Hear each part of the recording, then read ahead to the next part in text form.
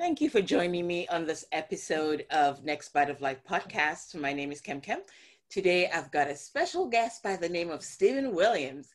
Stephen is a YouTube creator and an author. I'm so thrilled to have you on the show today. How are you doing? Hello, I'm doing well. Good to be Thanks, here. thanks for coming on the show. I'm so Of thrilled. course. I wanted to talk to you about a few things. Now, Absolutely. right off the bat, I gotta say, you've got like almost 400,000 followers on YouTube. That's incredible. I mean, Oh, thank it's you. absolutely fantastic. How long did it take you to get up to that kind of number? Up until right about just now, so probably about three and a half years, something like Wow, that. So I've probably done about 100,000 a year that's uh amazing. since I've been on the platform. Wow.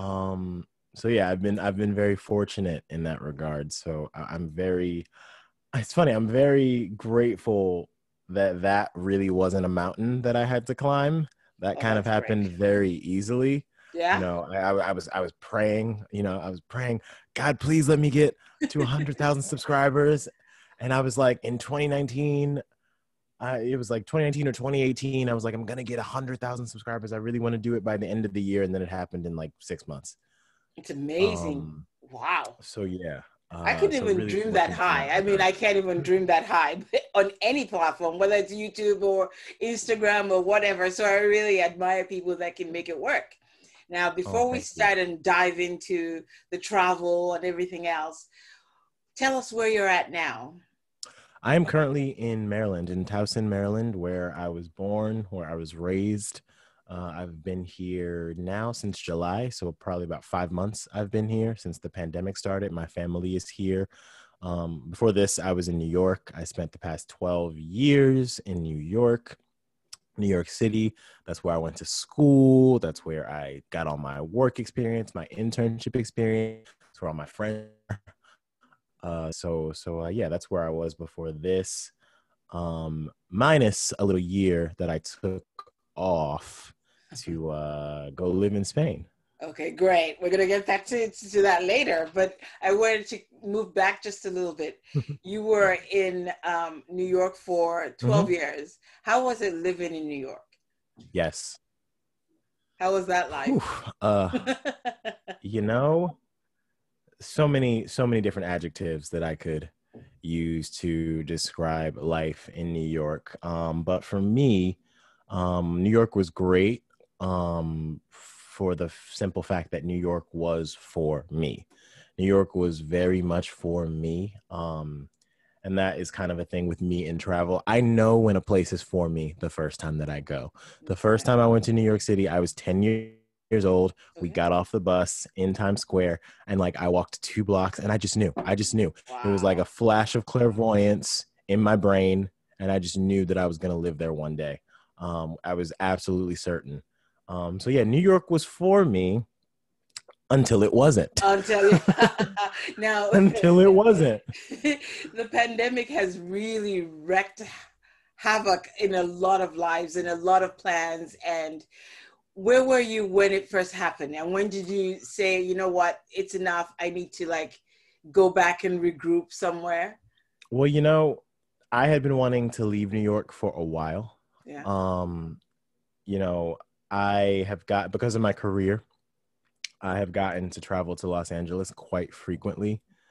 And as I got older, matured, just my preferences for lifestyle just changed. Just change. Yeah. They changed. And every time I would go to LA, I wouldn't want to leave. That sounds you like me know, a few years ago. I never wanted to leave. It would be so hard to get me on the plane to go back to New York, leaving LA. And so a lot of what we've seen happen because of the pandemic in terms of the economy and work and things like that, homelessness and all of those things. In places like New York City and San Francisco, those things were already happening. Yes. Definitely. And those things have been happening in New York City for quite some time. Oh yeah.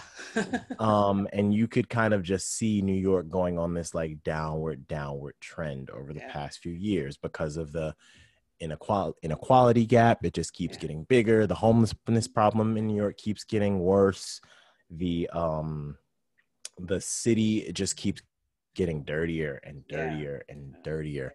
And I just, I didn't want that for my life anymore. Yeah. You But know, I don't know if that it's was much that. better in LA.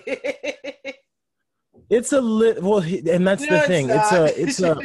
It's a little better in LA in the sense that LA is much more spread out, Well, that's and true. it's much Yes. larger. Yeah. Because when we talk about Los Angeles, we're talking about Los Angeles, the city, Yes. which has a lot of these problems that we're talking about. Yeah. But when people really talk about Los Angeles, talking about Los Angeles, the city, and Los Angeles County, which is That's huge. true. That's very true. And so Los Angeles County, you have so many different, you got so many different types of areas. You've got wooded areas, you've got mountain areas, you've got lake areas, you've got beachy areas. There's just so many different types of things in terms of lifestyle that you can get into True. in Los Angeles. And so that is really, what I'm looking for. A lot of the economic problems are still going to be Yeah. there because they're all over the United Of States right course. now. Yes. But when it comes to just a peaceful, quiet, green, natural lifestyle, LA is the place. One of It, many places, but yeah. that is the place for me. It's funny when you said that, you just knew and you didn't want to leave LA every time you went, you went there. I used to live in Boston, and every time I would visit LA, it's like every Uh-huh. weekend. I had every other weekend off, and I would go to LA and then it's like, oh my God, it's getting really hard to go back. And I always wanted to, even while I was in school, I wanted to live there. And finally, after one big, huge snowstorm, I was just like, this is it. I'm going to take my test. And if I pass, that's it. And I did. And I holed up in a motel in Hollywood for a while. And I passed the Oh, test and I gave my notice. And then my company is like, we're expanding to Los Angeles. So anybody who wants to move. wow. And I was like, yay. So that's how I ended up moving to LA. So it was just like, I finished work here on a Friday and I started there Mm-hmm. a week break and I started the following Wow. week. So it was great. And it was great for 20 years. But while I was there, I still had this urge to live in San Francisco. I'm like, that is it for me. Because it sort of reminded me of Boston, but it was, you were in California, but I got there and I Right. saw the homeless problems and I was working in the Castro Yeah. district and it was just like, it was terrible. But, And here's the thing. Yeah, I can't imagine. I've never been to San Francisco, ah, but I've heard how bad that problem is oh my there. God. And the thing is, I can't even imagine what that must be like because I know how bad it is in New York, and I also know how bad it is in LA, and San that Francisco is already is worse to me unbearable. because I Yeah, and think that's what everybody says. It's yeah, worse. because it's smaller and you come out of the metro stop or, the bus line or and you just see, and there's a lot of young girls who are pregnant out to here.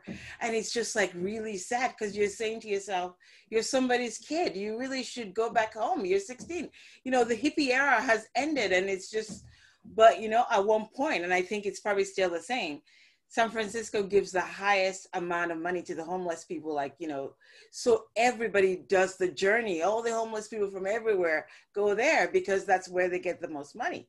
So it's just really, really bad. And after my 6 months working there, I was like, never. I mean, it got rid of Yeah, my taste for wanting to live there, because yeah, even if you live in the fancy places, you still have to come down and see right, what's there and right, you're confronted with right. it all the time. Like in LA, you can sort of go okay, if I don't go to Venice Beach or whatever, you can sort of compartmentalize it. You can, if I go downtown, then I'm okay. But I used to work the Oh no, pharmacy I not worked. downtown. It's bad now. They're We everywhere used to, downtown. Like homelessness is everywhere downtown now in yeah, LA. I used to work with this pharmacy, and we worked a lot with the hospices, end of Hmm. life care and all that. So I had to go once a week to go to the. I actually bought a really banged up used car to like take with me, to drive there when it was that day. And I only drove it that day, but it was worth it because I couldn't take my regular car. It was just that bad, Right. of a problem. So I can just imagine. And this was like, I left LA like, 10 years ago. I can just imagine what it's like today. So where would you be like in LA? Which part of LA would you go to, you think? I have a preference for water, and I have a preference for wooded areas. Ah. So I'm thinking, somewhere by a beach or somewhere up in the mountains, surrounded by trees, or maybe somewhere like a little up, outside on the outskirts by like one of the lakes. I really like very, very natural environments. And I probably have New York City to thank for that has Yeah. become my preference, because for 12 years I was surrounded by concrete and skyscrapers. Yeah. It's funny And how I'm your needs change as you grow older, isn't it? What you thought was the most exactly important thing is no longer it. correct. That is exactly what happened. So now, talk to me about like the cost of living in New York for a single person, for instance. Like just try and Horrible. try and tell us like what it was like, how much you spend on rent and food and Well, here's the thing. You get used to it. You really do get used to it. yeah. But it is an outrageously expensive city. If anyone has ever been to, places like London or San Francisco, it's very, very similar in terms of cost of living. It's very abnormal and outrageous how much things cost. You know, like a fast food meal probably will cost you like anywhere from $12 to $15, to go to McDonald's. I don't eat McDonald's, but if you go to McDonald's, you're going to spend about $12 on your meal. And rent, I mean, if you're trying to get a 1 bedroom, and this is pre-pandemic. Things have changed because of the pandemic, but before the pandemic, you're talking rent. I'll put it this way. When friends would visit my last apartment, they were shocked that I was not paying $2,000 or more, because that would have been the norm for an apartment like the one that I had. Oh, wow. But I found the most outrageous deal. This beautiful apartment. It was renovated. It was on the same block as an express train. Okay. An express subway which train. Is golden, right? And I think I got in at like $1,600. Wow. And it was a 1 bedroom, a huge 1 bedroom. Like my bedroom was huge. My living room was huge. Like all things that just don't happen in New York City. New York, yeah. And people were like, how did you find this? Were you looking for cracks of mold and stuff like that, thinking they didn't tell me something? So Well, see, here's the thing. I had been going and looking at apartments, and they were showing me just crap after crap after crap after crap for so much money. And I went back to my job. I went back to the office, and I was really frustrated. And I said, no, absolutely not. Absolutely not. My apartment is out there, and I know it is. I know it is. So I just sat there for an hour and just booked. I booked just appointment after appointment after appointment after appointment. Left the office because I was booking them for that day. It was like the morning. And I was like, I'm booking these appointments for today because I'm going to find my apartment. Today. Left the office. And from probably about 2 p.m. in the afternoon to about 6 o'clock at night, I was just touring apartments. And then the apartment I moved in was the second one that I saw that day. And yeah, it was a very nice building. Like the building, here's the thing. It was exactly what I wanted. I had very specific sort of parameters for what I wanted. I wanted it to be, west of Broadway. I wanted it to be ideally near a park or something like that. It was west of Broadway, surrounded by 3 different parks. coming in at less than $1,700, 1 bedroom. The building didn't have a elevator, but I was on the first floor. Yeah, so you're like, However, okay. the first floor, people were like, oh, well, you know, people are always going to be walking by your window. Not exactly, because the first floor was about 6 feet above the ground. Yeah, so it's he has to be a very tall person. So it was just the most perfect place. I actually talk about it in my book. Oh, that's you I have to actually tell talk us about it about in the my book. well, yeah, because and also the great thing about it for me was I moved to a predominantly Spanish speaking neighborhood. Okay. I moved to a predominantly Spanish speaking neighborhood, in a great building in a renovated apartment that was very, very economical for me and spacious. And I got very, very lucky in that regard. But back to your initial question, you know, the average 1 bedroom in New York would run you at least $2,000. You know, the average Really? studio I see. anywhere from $1,500 to $2,000 a month. And then on top of that, you add your food, right? Yep. Which Your was food. guesstimate. Probably about, for me, probably about anywhere from $75 to $100 every time I would go to the grocery store. So And in New York, you kind of have to go to the grocery store often in New York, unless you have a car, which nobody does. You know, it's not like, you know, you go in the grocery store, you load everything into your cart, and then you Exactly. load everything into your car. It's like, Yeah. no, I have to take what I can carry home. Exactly. So it's like, okay, I'm going to get this today, and then I know I'm going to come back in 3 days and get the rest of the stuff that I didn't get so I can carry it. But Were the yeah, utilities expensive too? utilities were actually not that bad. Really? Okay. Utilities were not that bad. It would get a little bit in if it got like really cold in the winter, Mm-hmm. or if it got really hot in the summer and you really had to blast the heat, or you really had to blast the AC.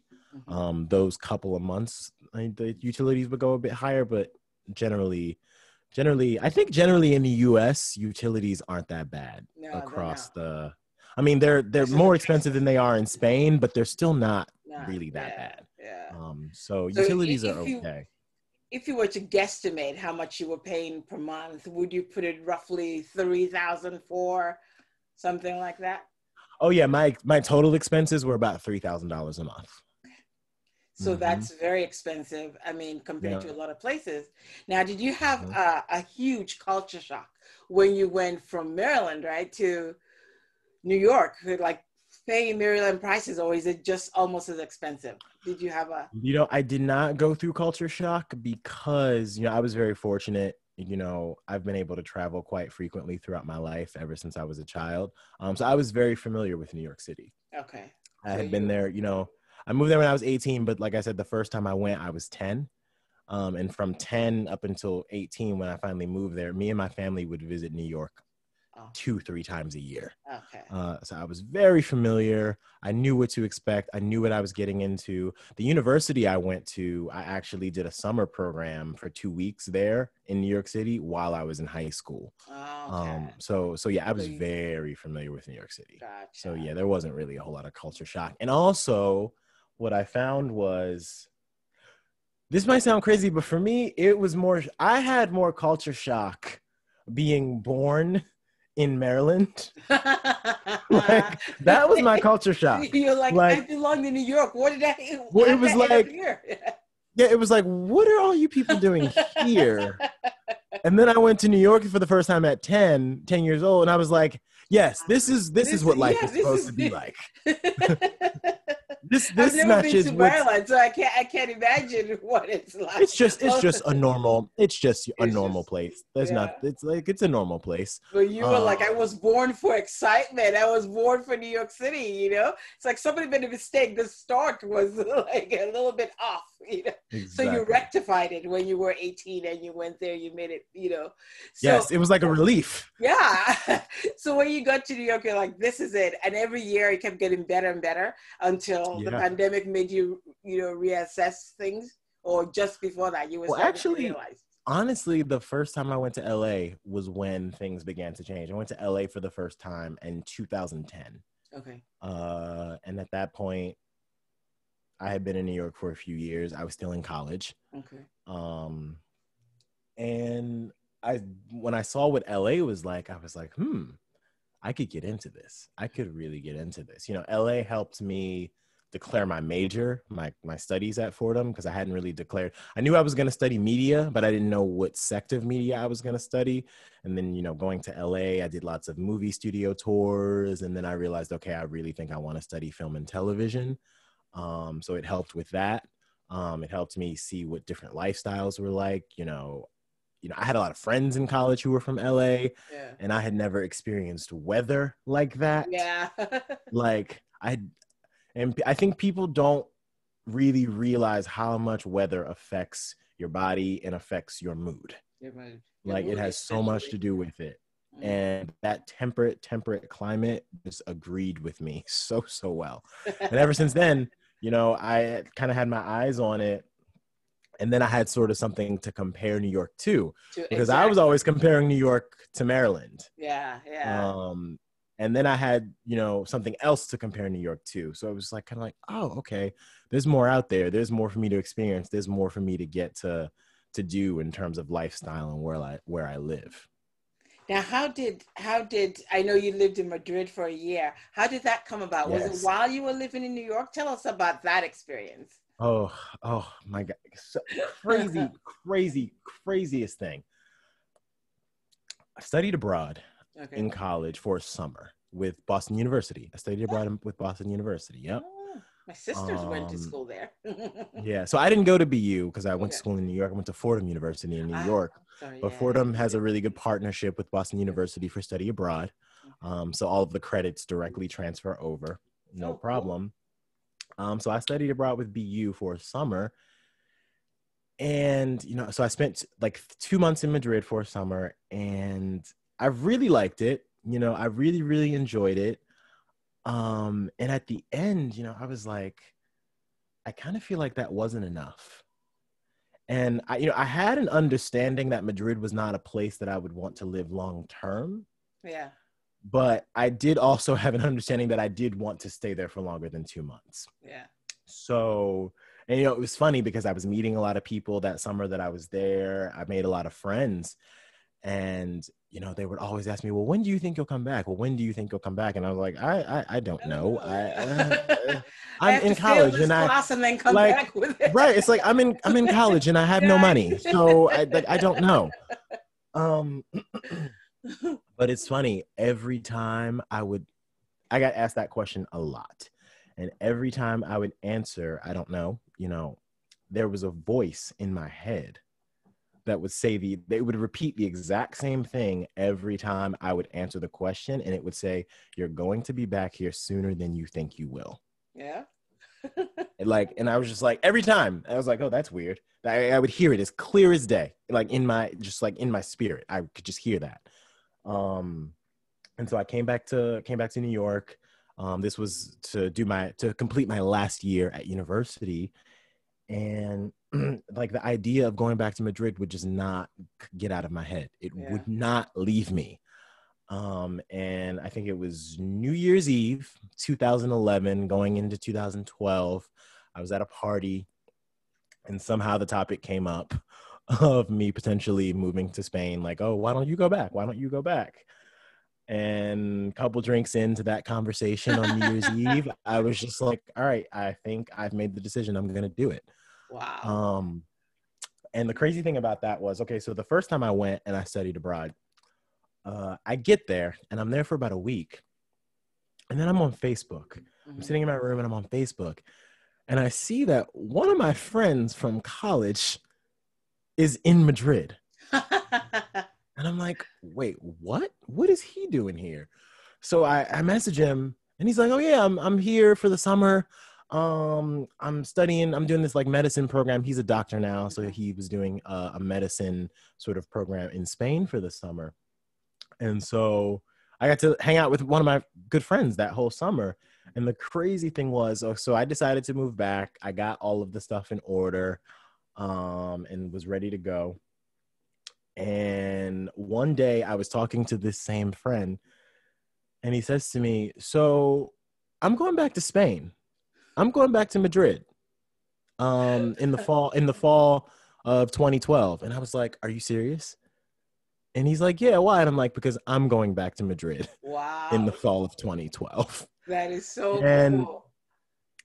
but no, not even just that. Like, other friends of mine were also doing the exact same thing. It was the craziest thing ever. It was like, okay, so everybody I know wants to move to Madrid now. Great, let's all go. Let's all go. And so yeah, I got to go, and it was great because I had lots of friends, like friends that I had already had in Spain, friends from New York who had decided to move to Spain. So in that regard, like that whole part of it was great, and really helped me take that leap. That's great. Now, how did you go about getting the visa and everything? Was it hard at that time too? Like, how was the process for you? It's actually pretty easy. So I found a program online. Right after that New Year's Eve party, I just got online, because I had met when I studied abroad, I met lots of English teachers in Madrid. Mm-hmm. Everyone sort of said the same thing. It's just like a really easy way to legally live in Spain and make money. Yeah. Just because, Spain loves to bring in people who can help their people with English. Yeah, of course. And, I wasn't really interested in, teaching languages or anything like that, but I understood that it was something that I could do. I knew it would be sort of a low lift. And so I found this government program with the Spanish government. They have this program where they bring Canadians, Americans, Brits, Australians, and the like to Spain, and they place them all over the country in the public school system as English teaching assistants. So I applied for that program, had no idea whether or not I was going to be accepted, because like this was the time that Spain was going through that terrible, terrible economic crisis. Of course, and so they were limiting drastically the amount of students that they were bringing to teach English. And it was basically, if you meet the requirements, like college graduate, the requirements were not very, intense. And if you meet the requirements, you'll essentially get accepted. So it's first come, first serve. And I had a very high application number. So I was like, I don't know if I'm going to get it. I'll see you guys there someday.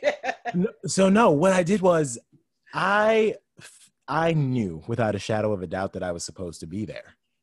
And so I just said, you know what? I'm going to go regardless, and I'm going to figure it out. Crazy, right? Yes. Just move across the world. I tell people not to do on the e-course, Move across the world and just figure it out. And the only reason I was able to do that, I knew that I was supposed to be there. Can't explain it, but I just knew. And I found a school that would give me an English teaching certification in Madrid. Okay. And then they would help with, job placement, working in banks or schools, whatever it was. They, had a connection with a language academy in the city in Madrid that was able to process the student visa for us. So all of that just kind of worked out in that regard. And I got there, took my English certification course for a month. It was a group of maybe like 7 Americans. And we all became really good friends. And then I started working in a bank, teaching in the morning, teaching in the afternoon. Ended up getting let go from that job, which was a whole nother story. But before I got let go from that teaching job in Madrid in the bank, I got an email. This was about October. I think I got let go from the job in November, and like mid-October, I got an email from the Spanish government. And in the email, was like, hey, remember that program that you applied for back in January to be an English teaching assistant in the public school system? Guess what? Your application has officially been accepted. That's amazing. And your school is ready for you. Now, I knew applying that was a chance that could happen because, you know, I talked to lots of people who had done the program before. Yeah. And the idea was if you get a late acceptance, they expect you to come for the second semester of the school year. Okay. So this was October, so that made perfect sense. But here's the crazy part.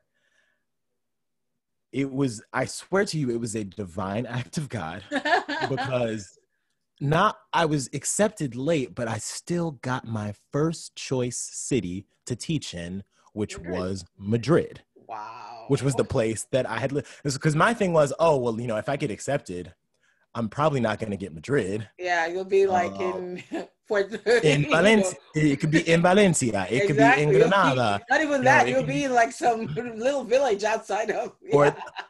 Or that like I could be in Cuenca somewhere. I know, exactly. You know? and I was like, oh my God, Madrid. And, you know, this time I was working at the bank. I was also working as a tour guide doing Segway tours of Madrid for tourists. You're like, I've got a lot I was like, I don't really need that right now. But something in my spirit said, don't tell them no.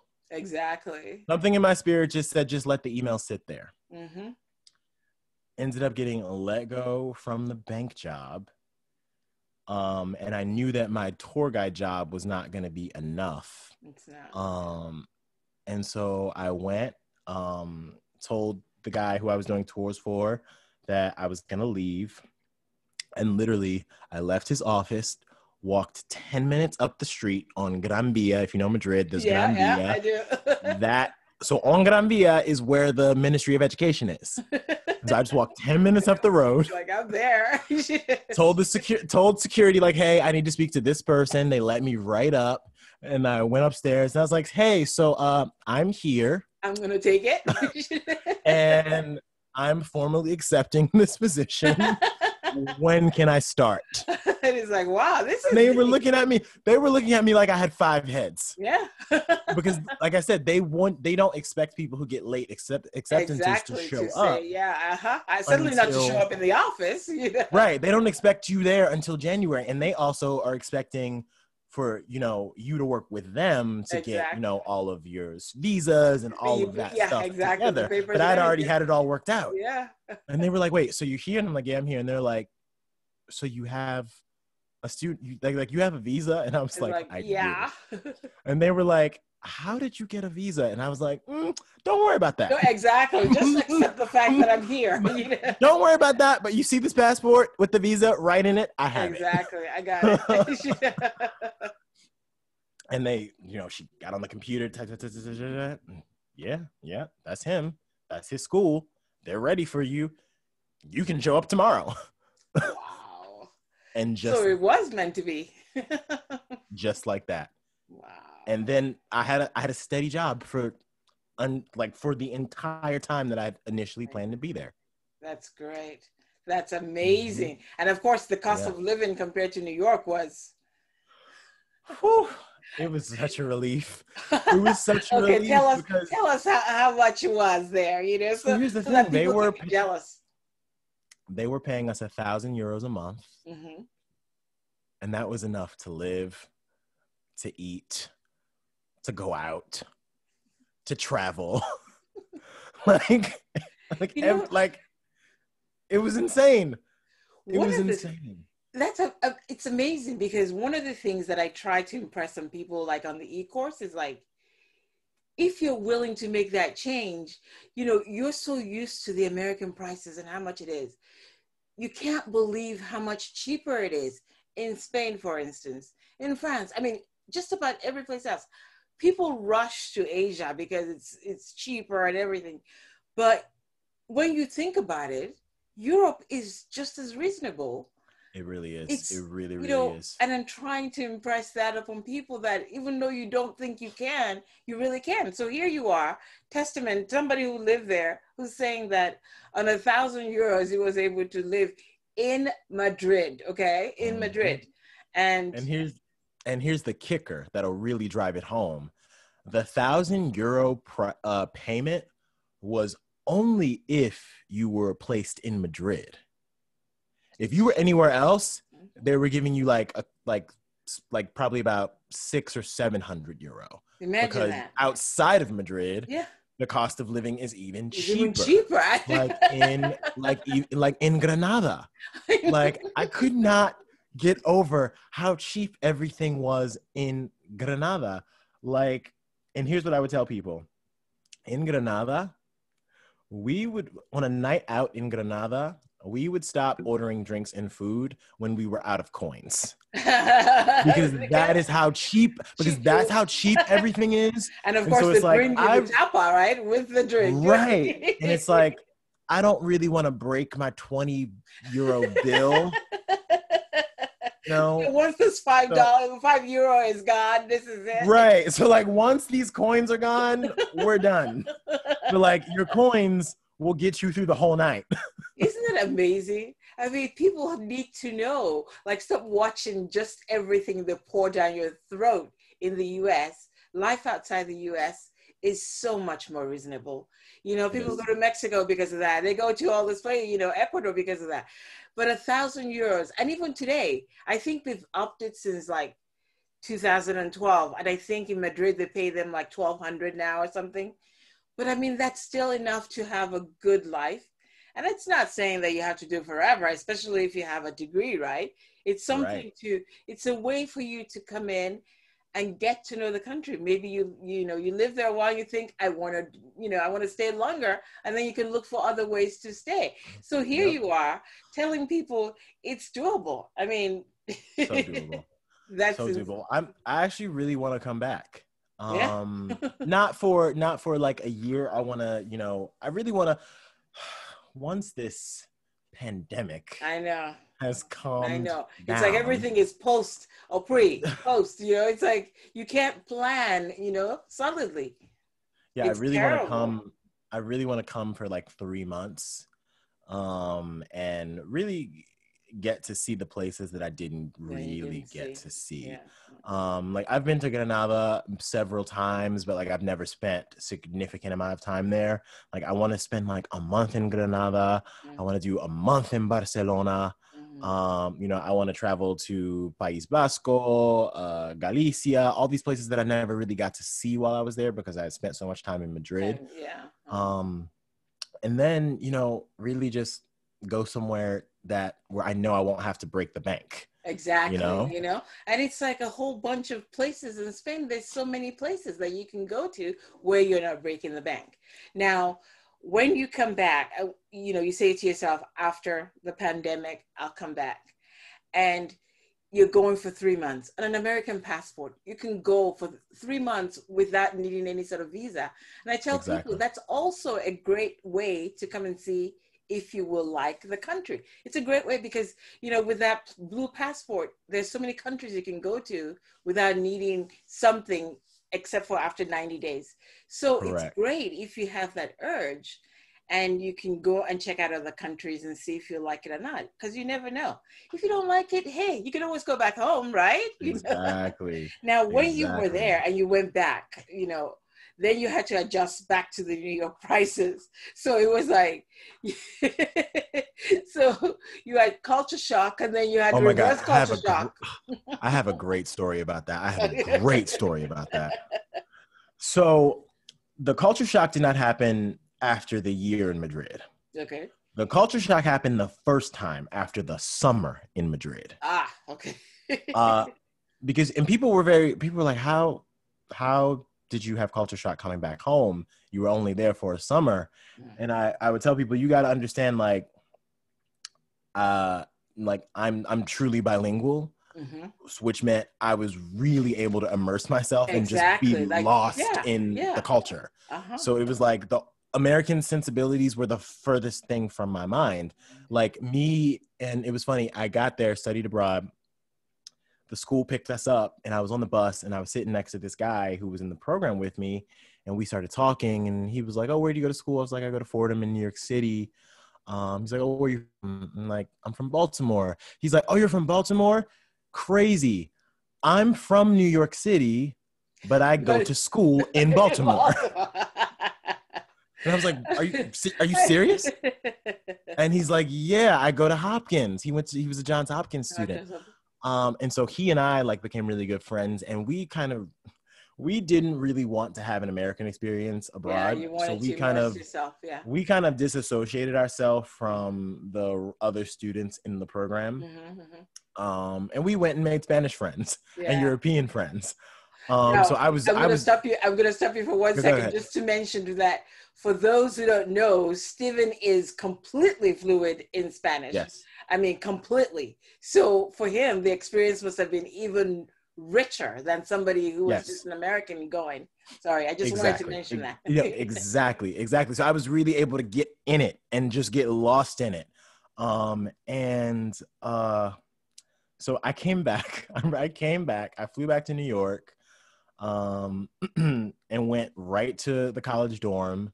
I wasn't actually I didn't have like a room in the dorm, but like I had some friends who were there for the summer. So I was in the dorms, and we went out the very same night that I got back.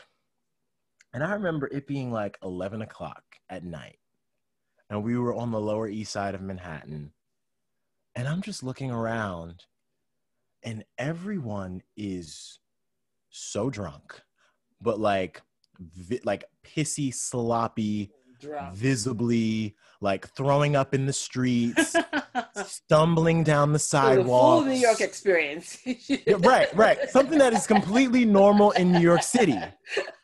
But because I had been in Spain, where when it comes to alcohol and drinking, people are a lot more in control of themselves. Yes. I was looking around like, what? Like, is it a full moon? Like, what is going on? And then a friend pulled me aside. She was an American. However, she lived most of her life on a military base in Italy. Okay.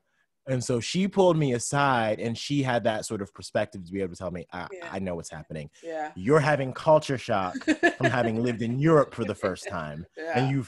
And because you spoke Spanish and you could really immerse yourself, you kind of forgot how things work over here. Like, what are these people And I was like, what is going on? I remember I went to the bank machine to get money out, and this green paper came out of the bank machine, and I sat there.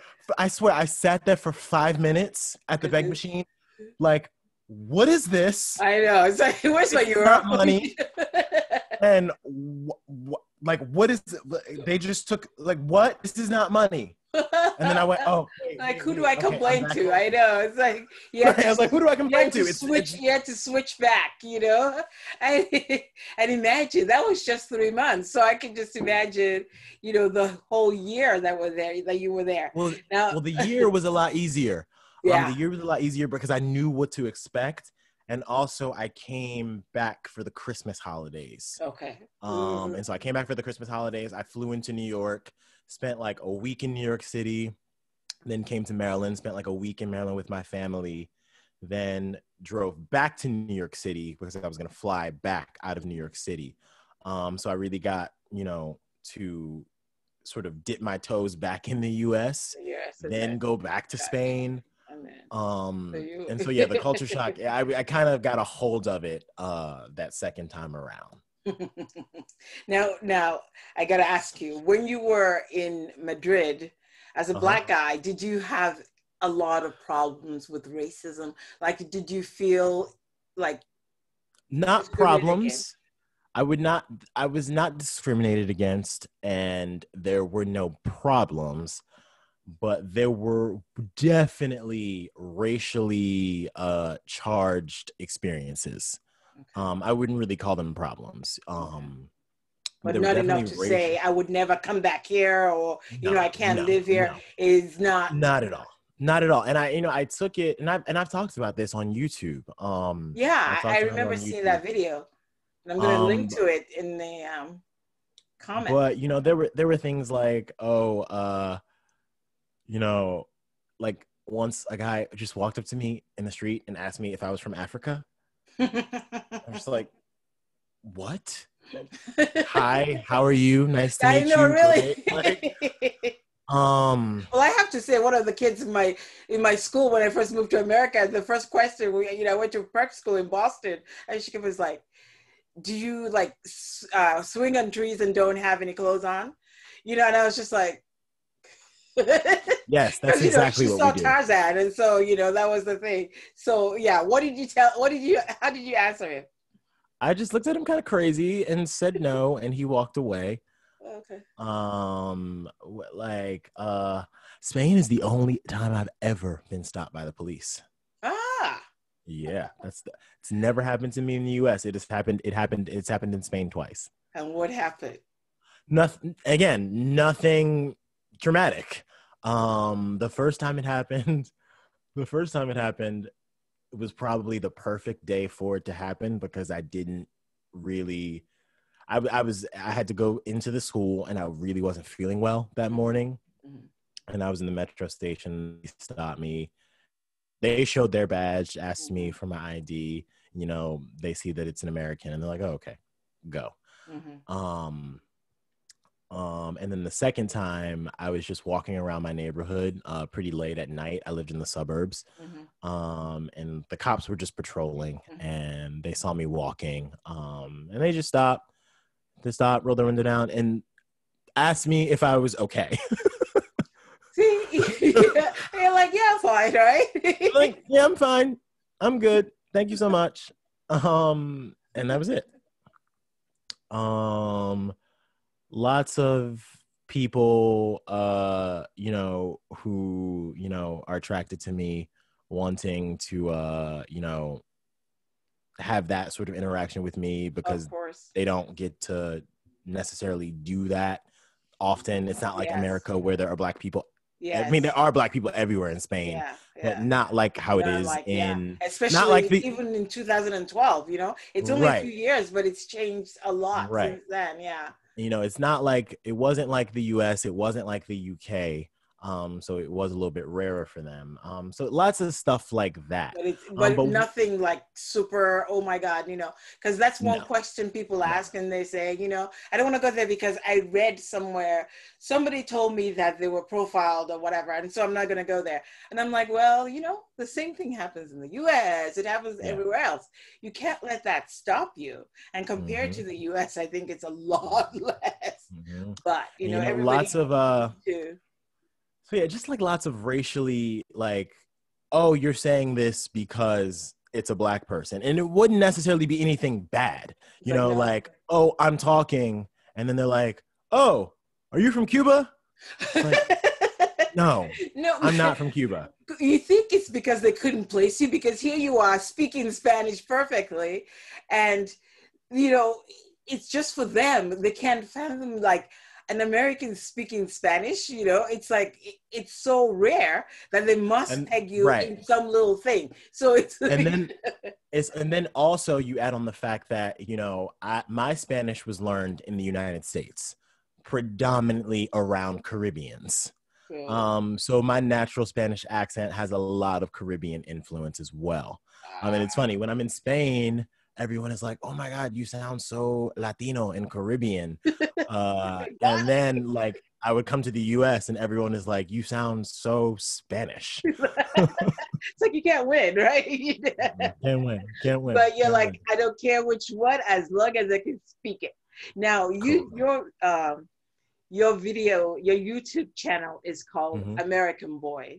Yes. And like it's great. Now, how did you decide, or why did you decide to do it strictly in Spanish? Because so I am a creative by nature. I'm a musician. I was an actor in high school. I studied film and television in college. Like, I'm just a creative by nature. And around once I got back to New York and started my career, I was working at MTV, the music television network. And working in the creative field, but not necessarily on the creative side, it was really important to me to start building out my own personal creative footprint. And the thing that I kept hearing from other creators that I admired was, find the thing that's going to be super, super specific to you. Like, try to find the thing that really only you can do. Yeah. And I was thinking about that for a while. And I swear, like, again, one night I was just in my bed, about to go to sleep, and the idea just popped into my head like that. Just like, it was there. Now, when that happened, I couldn't really see what it was going to be. Like, I couldn't see, like, the ideas weren't coming to me, like this video, that video, this video, like that wasn't there, but I could feel so strongly, like very in the same sense that like I knew I was supposed to go to Spain. Mm-hmm. I could feel so certainly that something was there, and that I was going to figure it out. Yeah. Fast forward to a couple of months, it's December, and I visit Puerto Rico for the first time. Ah, nice. I visit Puerto Rico for the first time, and I went like 2 days after Christmas.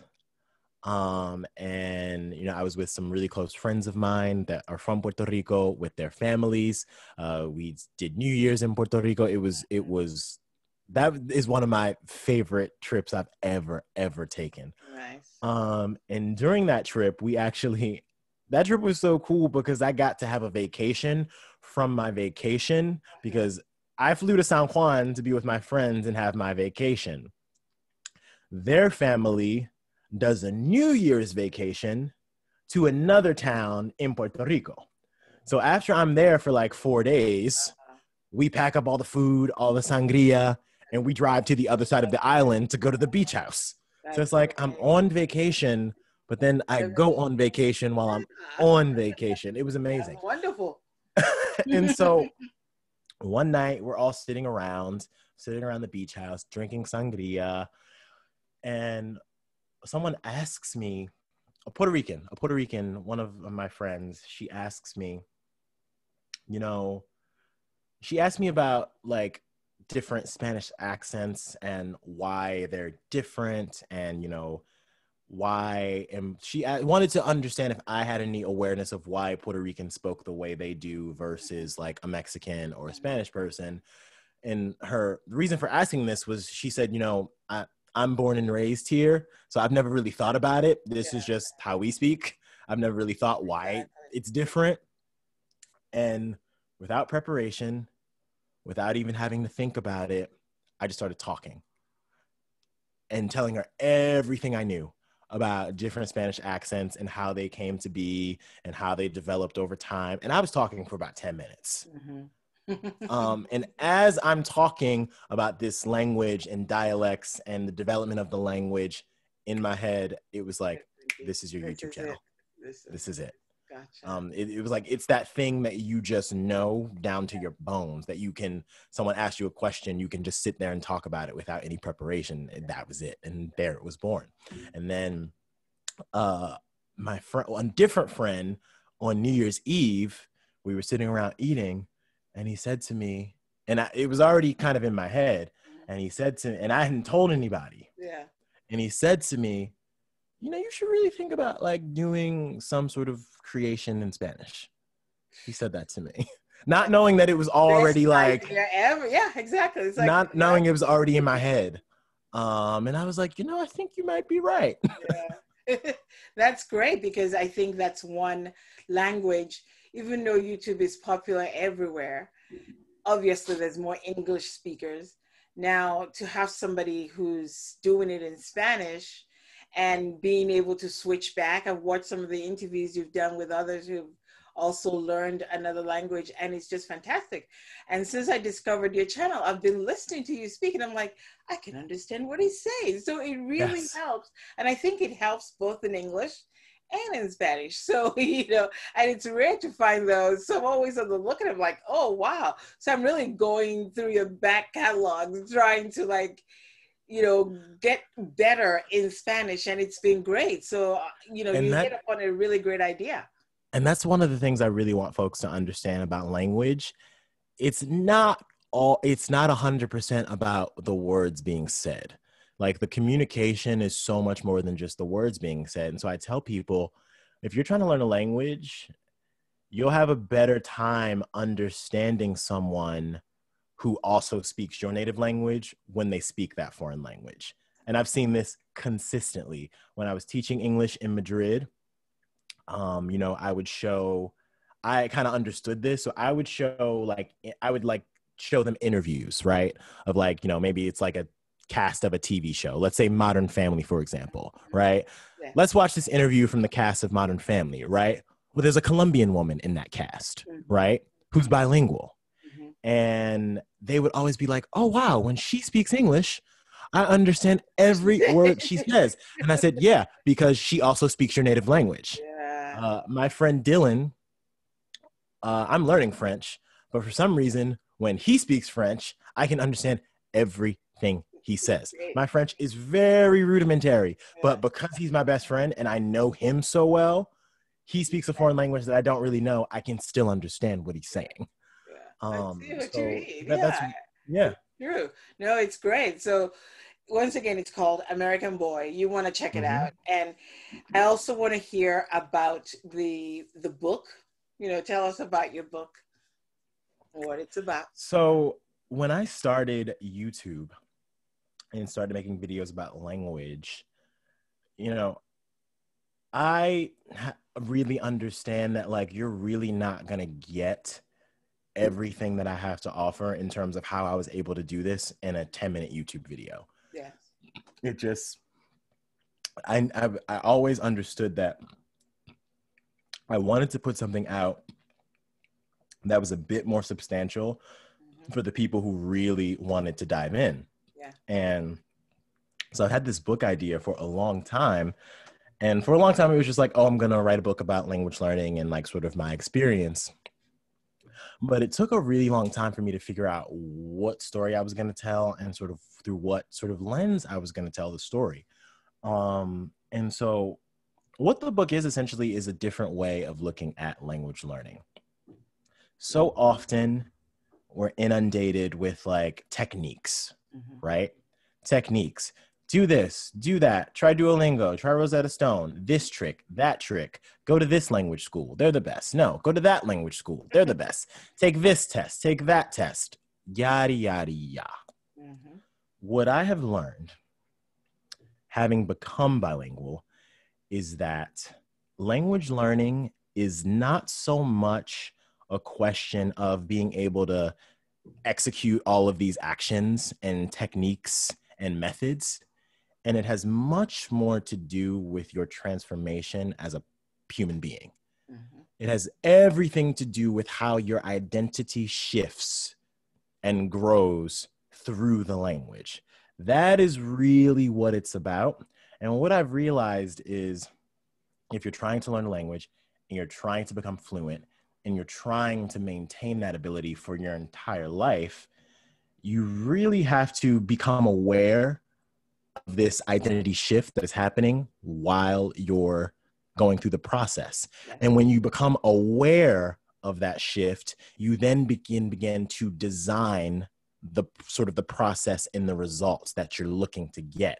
You can literally, you know, you don't have to rely on Duolingo. You don't have to rely on your teachers or your professors or anything like that, which so many students do. They think, oh, I've taken this class and the class is going to make me bilingual. Yeah, it's like, no, you are going to make you bilingual because you are the one that has to go through this shift in identity. It is literally an identity transformation. And you have the ability to design what that transformation looks like if you're aware that that's what it is. So essentially, it puts the power into the learner themselves to realize if you take inventory of the thoughts that are in your head, the things that you believe, your intentions for even learning the language in the first place, like why you're actually doing this and, you know, how it connects to what you really value in life, that is how you're then able to create a life that is rooted in that language and an identity that is rooted in that language, because you're going to be conscious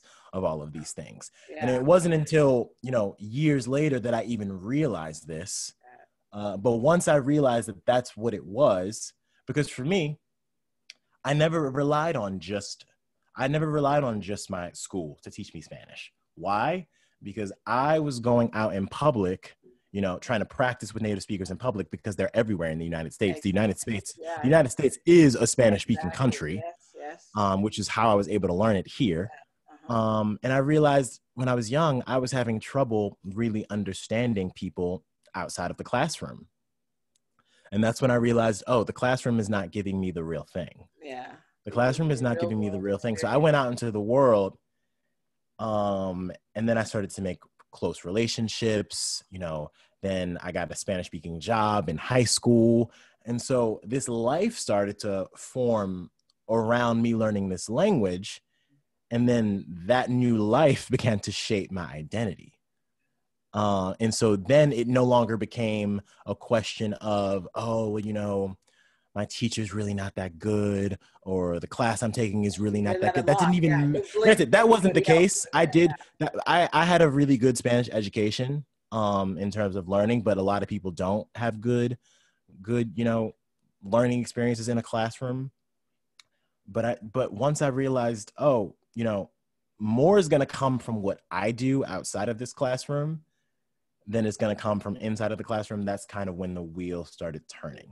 And so that's essentially what the book is about. The book is all about showing you how to take inventory of your actual internal power to go through this identity shift and learn this language, and how you do that mentally, how you should think about it, how you should approach it, and how you should really design a life and design an identity around this. And the thing that I really want to drive home is the universal intention and purpose behind language learning, right? Because what's the number one reason everyone in the world wants to learn a new language? What would Hopefully you to say? travel. Hopefully to travel and communicate with somebody. Travel is one of them. And Travel is one of communicate them. with somebody, with other people so they can Tra- understand you.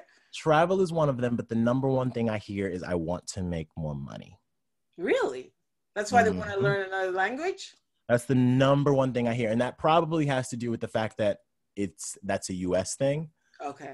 Because and it goes for both languages, English and Spanish. Yeah. Spanish speakers in the US want to learn English to make more money. English speakers in the US want to learn Spanish to make more money. Sure. So that is sort of the thing I hear. And so what I'm really driving home with this book is, regardless of what it is that you're trying, whatever external benefit that you're trying to gain, the universal intention behind languages is human connection. Uh-huh. So if your goal really isn't tied to something bigger than you, to connecting with other humans and really figuring out what you can do through this language to make someone else's life better, you really should figure that out before you really commit yourself to trying to do this. Because at the end of the day, when you learn a language, right, the amount of people around the world that you're able to communicate and interact with, it increases tenfold.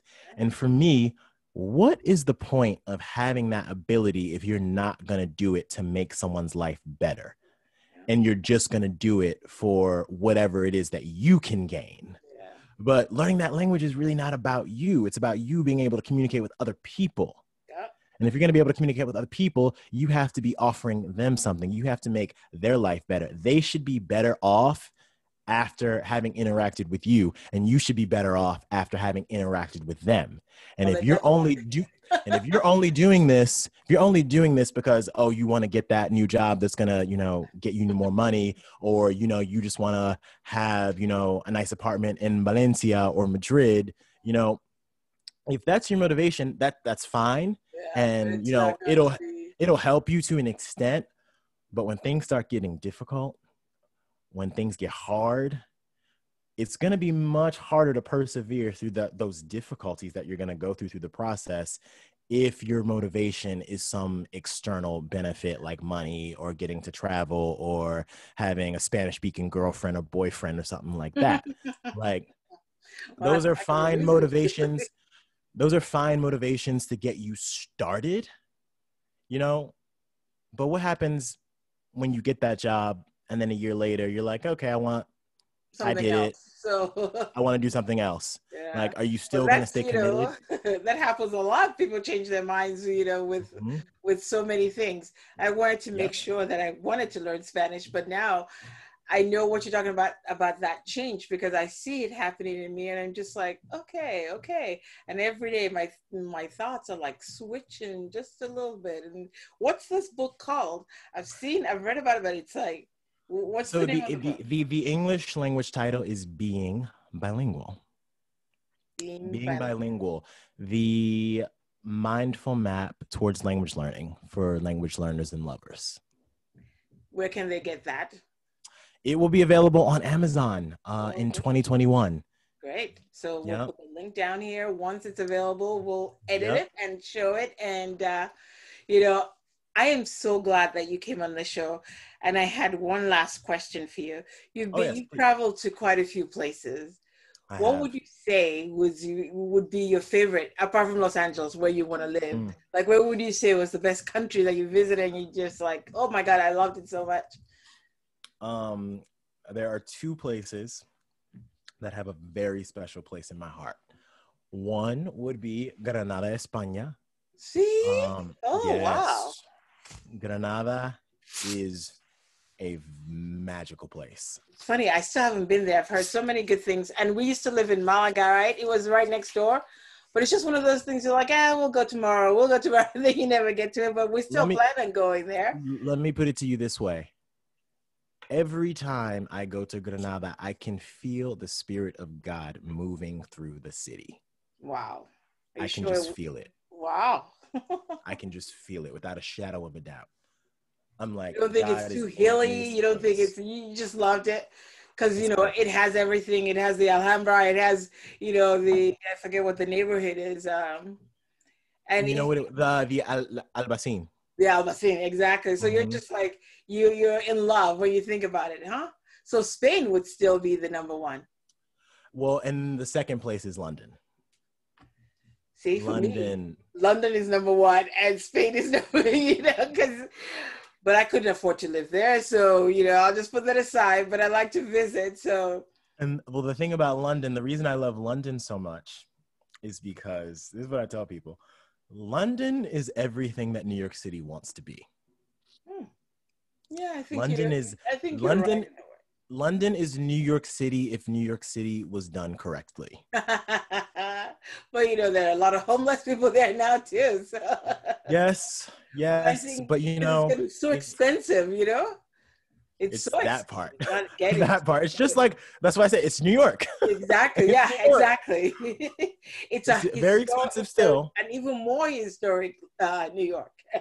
But much more historic, much cleaner, much more efficient in terms of getting around. Yes. The people are much more polite and warm.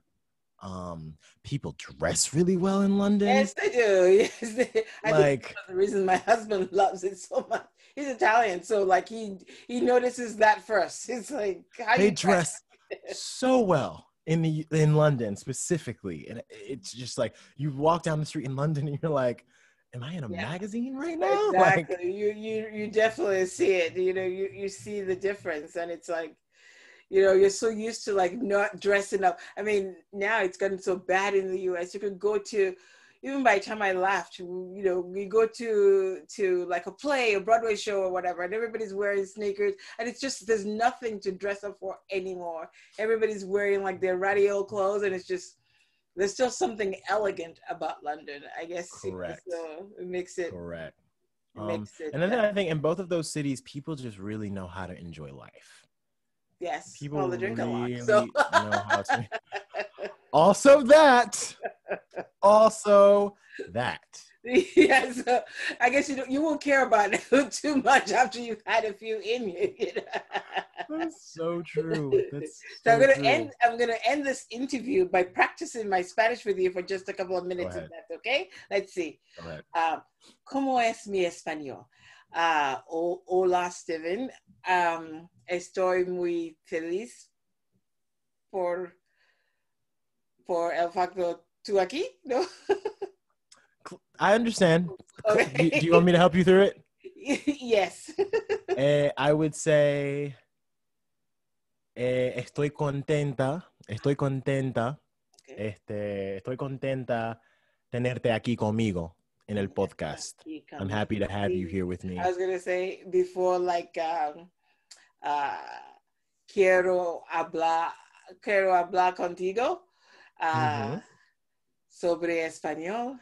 Mi español es muy mal, lo siento. No está mal, no está mal, está bien, yo te entiendo. Mi clase acaba de terminar dos días pasados.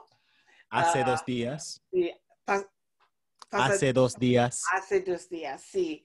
Y me gusta mucho tus videos en YouTube porque ayúdame. ¿Me ayudan? Me ayuda mucho para aprender un poquito más español. Me alegro. Antes tenía mucho miedo para hablar, pero ahora intentado con la gente cuando salía. So that's it for now. Very good. Muy bien. Gracias. Muy bien. Muy bien. No, I get so flustered when I try to speak it. And it's something I talk to myself a lot when I watch TV because I'm like trying to repeat it. And I'm constantly trying to break the cycle because I see it in my head. But by the time I go to say it, it just flies. Se fue. It's like, but I'm going to, break through it. But the teacher keeps saying, I'm improving. But she's like, you need a lot of conversation. So she says maybe next semester, she's going to put me in a class where it's more speaking. That she's like, you know the words, you know the things. So you need to just speak. So maybe, I would say the same thing because like you told me like, oh, your Spanish is very, very basic, but a lot of non-basic words. And I can tell that you're sort of familiar with more advanced sort of grammatical structures, even though you might not be an expert in them yet. I can tell you have like sort of an awareness of where you need to go. Yes. Which is what people at a basic level don't really have. So it's kind of like, I can tell that it's there and you kind of have it. It's just going to be a matter of you doing what I did when I was a kid and going out in Valencia, listening to people, sparking up conversations with people, ask people for directions, even when you know where you're going. Where you're going. Okay. And everybody's like, listen to songs. I'm gonna keep on trying. I'm gonna keep talking to my television and doing all these things.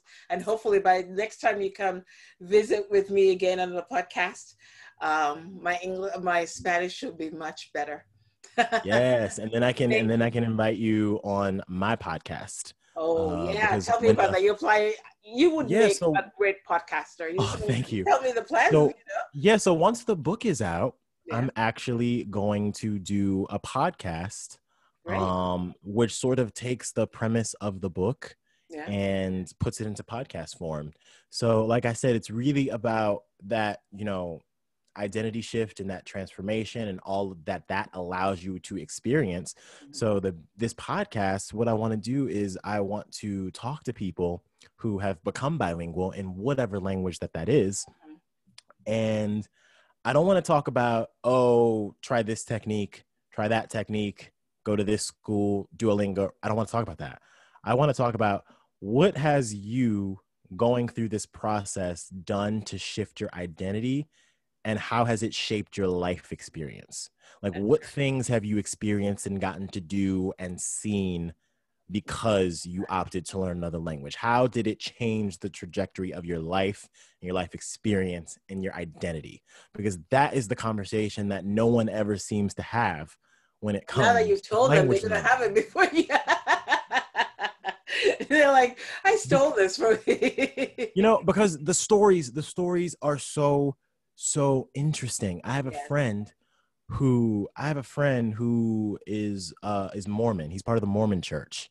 And he learned Spanish when they sent him on his first mission.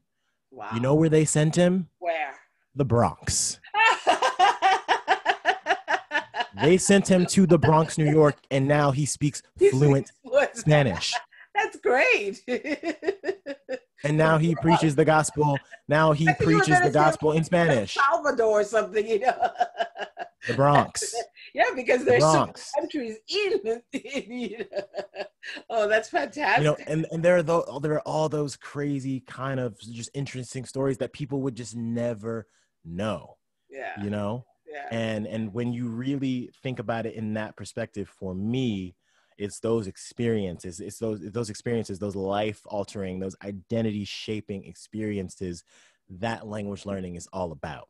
yeah, It's not just so that you can pass the class or get the job or, have the, I am fluent in this language on my resume. It's so much more than that. It's really about that human connection. Because like I said, the example of my friend, he now preaches the gospel to people yeah. like in Spanish. Spanish. And so like he's able to go and help other people through him learning his language.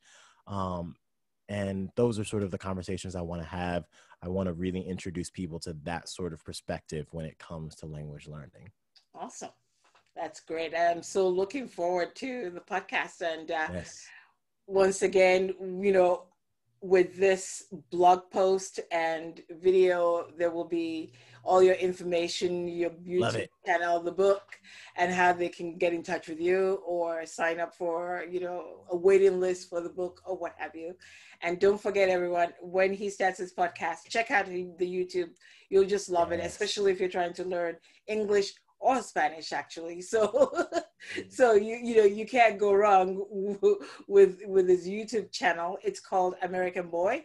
So make sure to check it out. And Stephen, thanks again for being on here. It's been Thank you for wonderful. having me. I think it's been the longest podcast I've ever done, but it was great. I didn't want it to end. It was really good. Yes. So thank you once Yes. again.